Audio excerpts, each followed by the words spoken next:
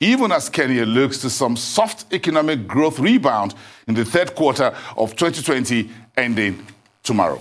But tonight, joining me to discuss the Kenya's rate decisions is a partner at GBS Africa, Agnes GITAU. Agnes, good evening. It's good to see you on the show.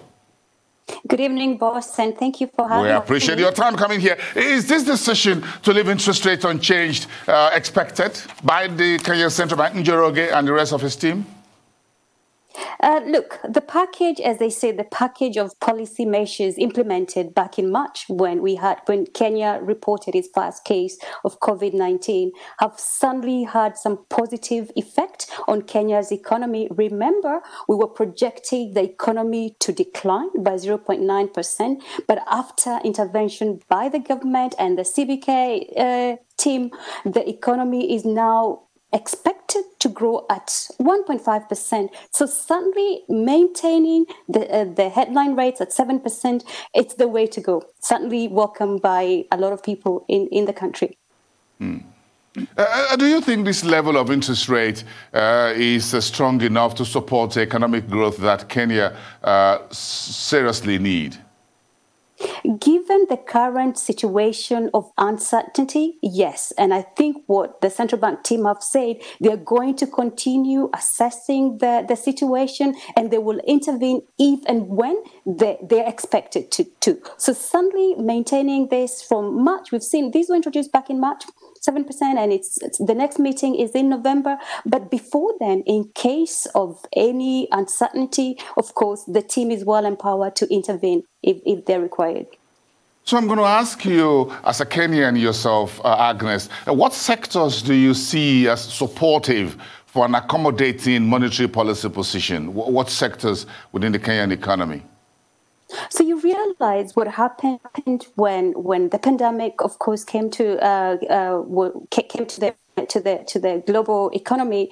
Sectors like the logistics sector, Kenya is very dependent on international trade, international market. So our horticulture, our tea prices were affected. But this rate will support sectors like the manufacturing sector, the travel and tourism, which has been hardly hit by the pandemic. So real estate and also the agriculture sector. So suddenly supporting key economic sectors that will help Kenya's economy to grow. How strong is Kenya's fiscal position right now? Talk about current account, debt, foreign reserves and all that. Boston, this is a conversation we've had, but Kenya's over and over again about debt distress for a lot of African countries.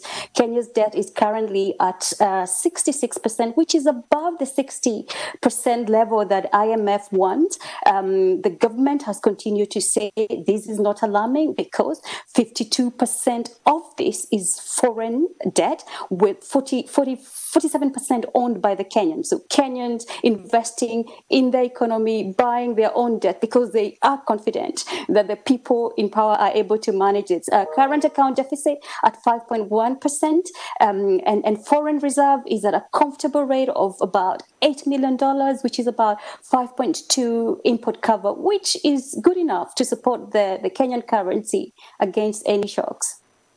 So let's talk about Kenyan banks. I'm sure in any country, whether you talk about Nigeria, South Africa, banks always come to a very important conversation. You need the banks to transmit the policies, whether it's monetary or fiscal policies, especially into small and medium enterprises within the Kenya space.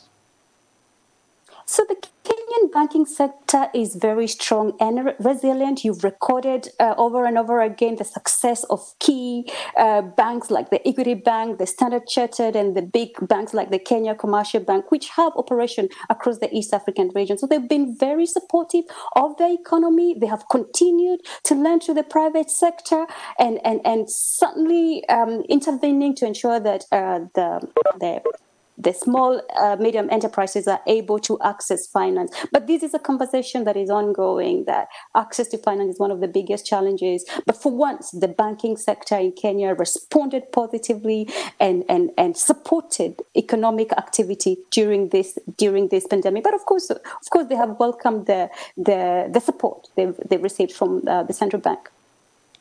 What about Kenyans in diaspora and their remittances? I think the last figure that I saw was something around 40 billion Kenya shillings as at the end of August.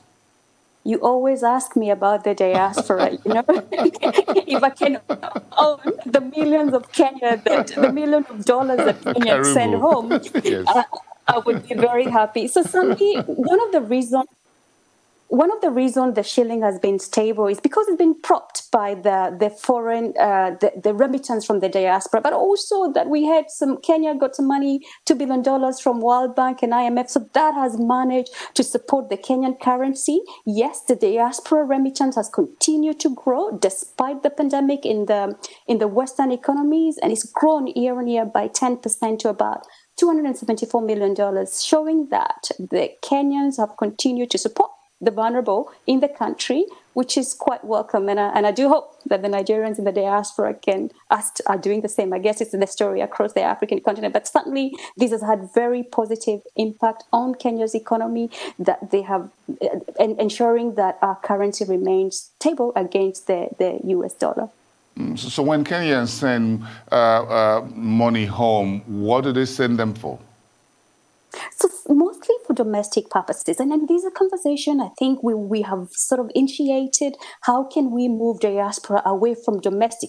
It's important to send diaspora remittances for domestic purposes, but how can we channel these funds towards sustainable projects like infrastructure, Africa financing deficit of $200 million per year, and African combined sending over $45 billion annually? This could go to building roads, rails, airports, health sector and the education sector. So yes, to respond to your question, the money mostly goes to support their families, particularly those who are vulnerable during this time.